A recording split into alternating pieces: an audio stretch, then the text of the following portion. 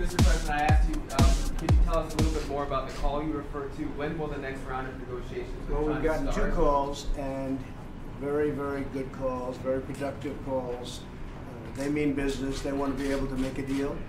It's very important that, I think it's very important for them. Look, they've lost 3 million jobs, and a lot of things have happened, and it's why President Xi's a great leader. He understands, and it's going to be great for China. It's going to be great for the U.S. It's going to be great for the world. He understands that, and he's able to do things that other people aren't able to do. So we were called, and we're going to start very shortly to negotiate. We'll see what happens, but I think we're going to make a deal because they don't want to lose their chains. They have supply chains that are unbelievably intricate, and people are all leaving, and they're going to other countries, including the United States, by the way. We're going to get a lot of them too, a percentage, meaning I think we're going to get a higher percentage than a lot of people would think.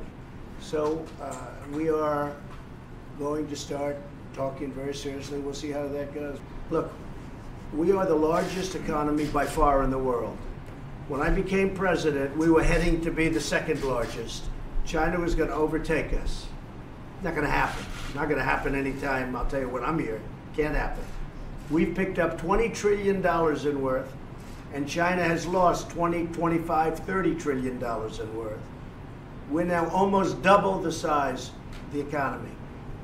If I hadn't won, our economy now would have been overtaken by China.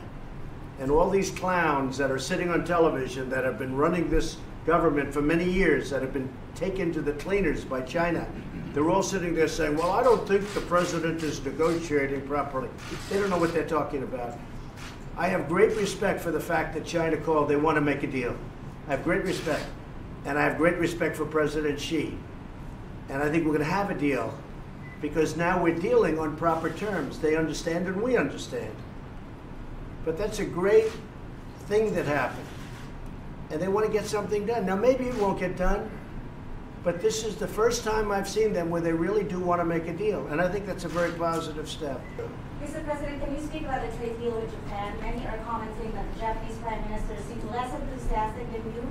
Can you ensure that he's actually on board with this? Well, you have to understand, he's a friend of mine, one of my closest friends. In this world, he's one of my closest friends. They send us millions and millions of cars. They have for many years. They're essentially not taxed. So they send them in from Japan. They're essentially not taxed. And my first step with Japan was to say, you have to move car companies into the United States. And they did. Many car companies are now operating plants in the United States and building plants in the United States. Because we have had, over the years, a tremendous trade deficit with Japan. But we have a lot of cards with Japan. Number one is my relationship with Prime Minister Abe. So I don't think we have to use the cards. But the ultimate card is they send us millions and millions of cars.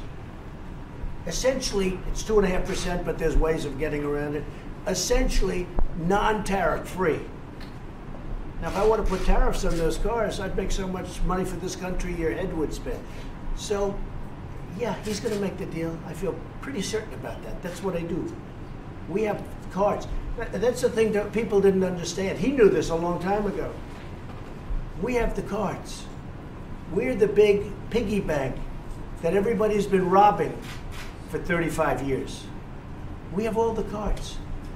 But we never played it because we never had a president that understood this. And we never had an administration or trade negotiators that understood it.